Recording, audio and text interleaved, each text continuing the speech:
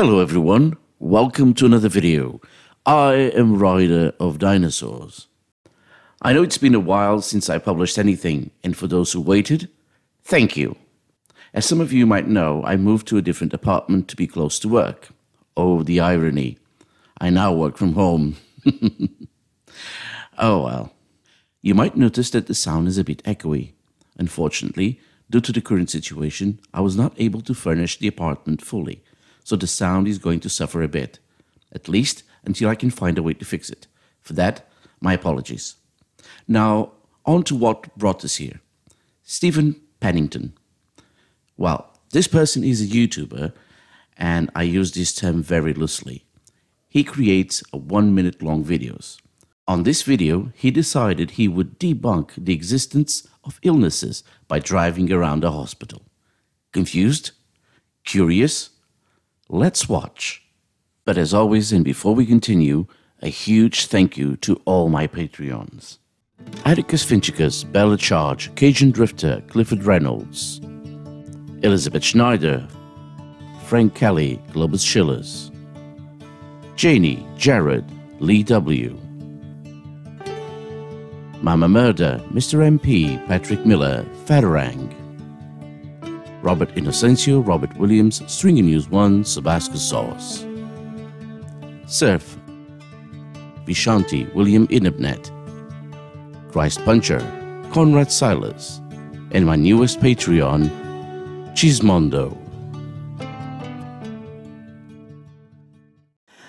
I just didn't want to lie to you, so I thought I'd show you the back of the building. Now, there are 4 cars right there. Well, let's confirm that. 1, 2, 3, 4. 4 cars? Great. You're better than GM, you can count. Remember this? So here's the deal.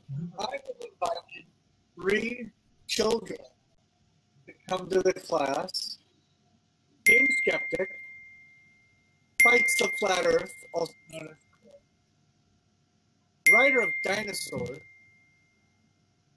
and Negative Exponents. Ah, yes.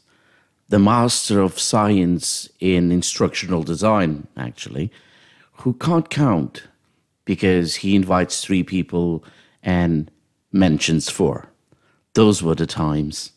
Now that we established that Pennington can count, Pennington, let's move on. And they could be patients and they could be employees, I don't know. If you don't know, why are you even mentioning it? There's 2 cars right here. Now, these have got to be employees because, you know, of that power structure, and these are back doors and delivery doors. And they could also be patients, you know, because it's a small hospital and probably it struggles a little bit with parking, right? Now, you'd call this a pretty small building if it wasn't for it being 2-story. Now, there's just 1 car out front, and so I don't know how many employees there are and how many patients there are, but not many, okay? This is not a plague. This is not a pandemic. That's the most asinine reasoning I've ever heard in a long, long time. At the time of this video, there were 322 cases in Oklahoma. Yes, I said Oklahoma, because this is the community hospital in Oklahoma. Just a community hospital. Now, I don't know what you were expecting. Were you expecting something like this? We are in the parking lot at Cedars-Sinai, and this is an absolutely incredible scene. These injured people are staying in the parking lot because the emergency room right now is filled to capacity. If this is what you were expecting, then I think you've been watching too many movies.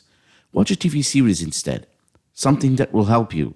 Something that will teach you new skills. I suggest you start with Teletubbies.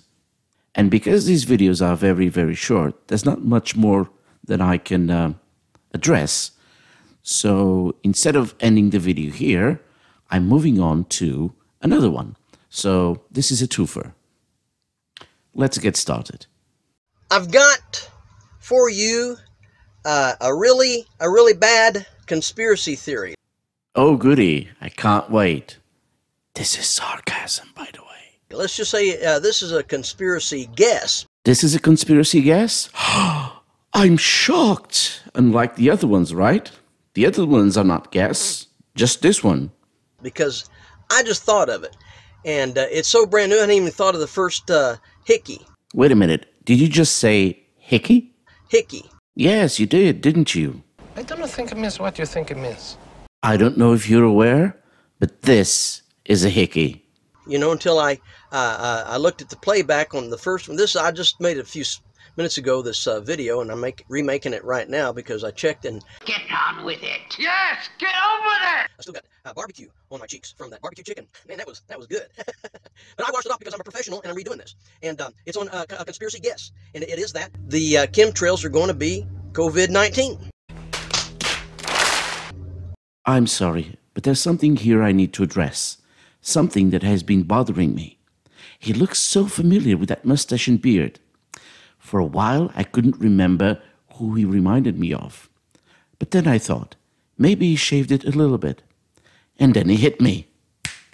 Ming the Merciless. I know, I'm sorry about this. Let's continue. Now, they've been spraying us for quite some time, and this is what I thought of when I was washing my face, is why would they want us in the homes if they're just going to spray COVID-19? I mean, they won't kill you if you're in a house. Now, here's a question conspiracy theorists never answer about this kind of thing. Why would they want to kill you? Well, it's taken them 10 years or whatever to figure out how to get this thing in the tiny cracks, and it'll get into your house. What? Oh, no. No matter what, you know. Maybe you don't even have to have the air conditioner on. Well, this might be a shock to you, but not everyone in the world has air conditioning. Maybe you don't even have to have a fan on. Maybe they got it so it'll just go into your house through your glass windows or something. I don't know. In things like this, I'm a bit like Ratchical. I don't like to repeat myself. But here it goes. If you don't know, why are you mentioning it? Like I said, I'm guessing. This is a terrible conspiracy theory because it hasn't been talked about with anybody. I've just thought of it myself. So what you're saying is, it's all bollocks. You just thought of it and thought, I'll make a video about it. On the other hand, you are showing us a very important thing. How conspiracy theories come to be. Someone who has nothing better to do thinks of something with zero evidence, and most of the times not even thinking of any details, case in point, makes a YouTube video about it, and presto, a new conspiracy is born. What he's about to say next is what he thinks the scientific community does regarding the hypothesis, which is what he thinks he has. Because he's not clear about it, I took it the wrong way the first time. But after rewatching it, I realized that is what he was doing, mocking the scientific community for having theories, models, and peer reviews. Let's hear it. I haven't discussed it with anybody. Nobody's made a model. Then us peers, we haven't got together and said, well, that's a great theory and a fantastic model. Let's just go ahead and call it a fact. Maybe they'll name it after us and we'll be famous someday. And there it is, folks, what he really thinks the scientific method is. It's easy to see why he thinks that.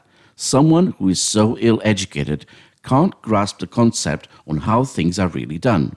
I don't pretend to know it fully myself, but I know it's not a gathering of buddies over a beer agreeing on something a twat just made up and posted on the internet. That's the conspiracy theory way, not the scientific way. No, this is not a fact. It's a guess. I'm just guessing that COVID-19 could come down out of the sky here in the next week or so. This is kind of kinky, and I like that. Oh, that's it. Bathe the Stiffmeister. Oh, that's great. And kill a whole bunch of us. Now, they probably want to kill, I mean, this is just logical, the baby boomers, because there's just so many of us. Right. All over the world. You know, there's more baby boomers than I think any other group. But anyway, let's just say that's what we got to get ready for. And I just thought I'd let you know because it was well, let's say it's a theory now, okay? It's a theory now. You keep using the word. I don't think it means what you think it means. You have a good day. And this is all I have for you today. I hope you enjoyed it. See you in my next video.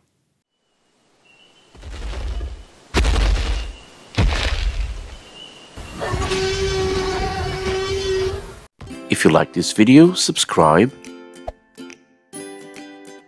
hit the bell button, like, and don't forget to share. If you wish to support me further, consider buying my merchandise or becoming one of my Patreons.